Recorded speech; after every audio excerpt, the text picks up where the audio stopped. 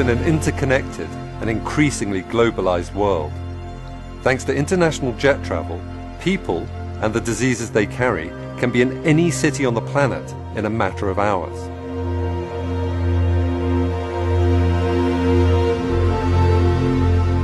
And once a virus touches down, sometimes all it takes is one sneeze to spread the infection throughout the community. When humans were hunter-gatherers roaming the wild savannas, we were never in one place long enough, and settlements were not large enough to sustain the transmission of infectious microbes. But with the advent of the agricultural revolution 10,000 years ago, and the arrival of permanent settlements in the Middle East, people began living side by side with animals, facilitating the spread of bacteria and viruses between cattle and humans. Epidemics and pandemics come in many shapes and forms. In 2010, for instance, a devastating earthquake struck Haiti, forcing thousands of people into temporary refugee camps. Within weeks, the camps had become breeding grounds for cholera, a bacteria spread by contaminated water, triggering a countrywide epidemic. But the most common cause of epidemics are viruses such as measles, influenza, and HIV. And when they go global, we call them pandemics. Pandemics have occurred throughout human history. Some have left scars on the tissue and bone of their victims, while evidence for others comes from preserved DNA.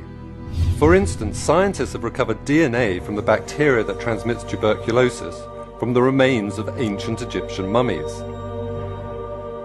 And in 2011, scientists investigating a plague pit in the City of London were able to reconstruct the genome of Yersinia pestis, the bacterium responsible for the Black Death of the 14th century. It is thought the plague originated in China in around 1340, spreading west along the Silk Road, the caravan route running from Mongolia to the Crimea. In 1347, the plague reached the Mediterranean, and by 1400 it had killed in excess of 34 million Europeans, earning it the title, the Great Mortality. It was later historians who called it the Black Death. However, by far the greatest pandemic killer is influenza. Flu is constantly circulating between the southern and northern hemispheres. In North America and Europe, seasonal flus occur every autumn and winter. As the majority of children and adults will have been exposed to the virus in previous seasons, these illnesses are usually mild. However, every 20 to 40 years or so, the virus undergoes a dramatic mutation. Usually this occurs when a wild flu virus circulating in ducks and farm poultry meets a pig virus and they exchange genes. This process is known as antigenic shift and has occurred throughout human history.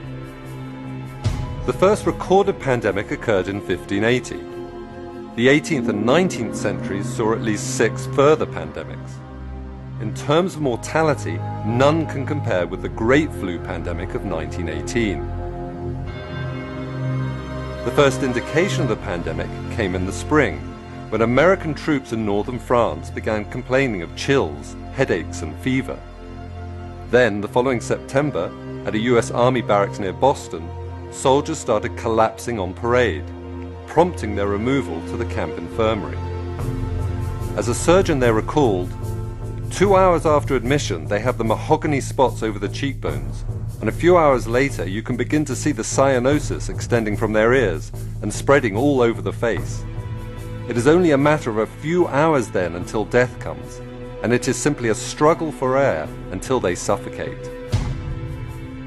On the SS Leviathan, a huge American transport en route to Bordeaux, sick men hemorrhaged blood from their noses, turning the decks between their bunks slick with bodily fluids. Meanwhile, British soldiers returning from northern France on furlough introduced the flu to Dover and other Channel ports, from where the virus was carried by rail to London. By the time the pandemic had run its course in April 1919, an estimated 675,000 Americans and 230,000 Britons were dead. In India alone, some 10 million were killed. And worldwide, the death toll was an astonishing 50 million. But that was then. Today, planes can transport viruses to any country on the globe in a fraction of the time it took in 1918. In February 2003, for instance, a Chinese doctor arrived at the Metropole Hotel in Hong Kong feeling unwell. Unknown to him, he was harboring a new animal origin virus called SARS, short for Severe Acute Respiratory Syndrome.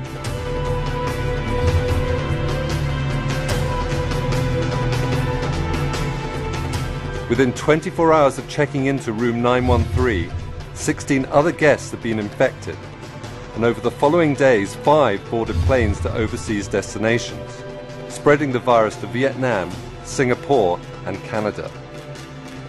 Flights between Hong Kong, Toronto, and other international cities were quickly grounded, and thanks to other emergency measures, a pandemic was averted.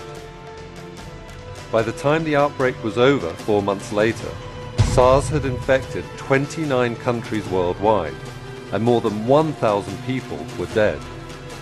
For all that the virus was rapidly contained, however, there was little that could be done about the alarming news reports carried by cable news channels and the internet.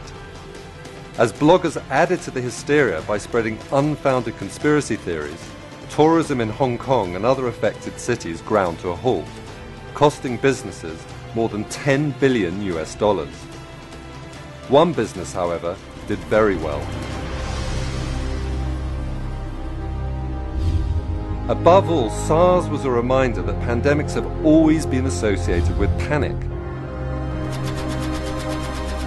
If history teaches us anything, it is that while pandemics may start small, their impacts can be as dramatic as wars and natural disasters.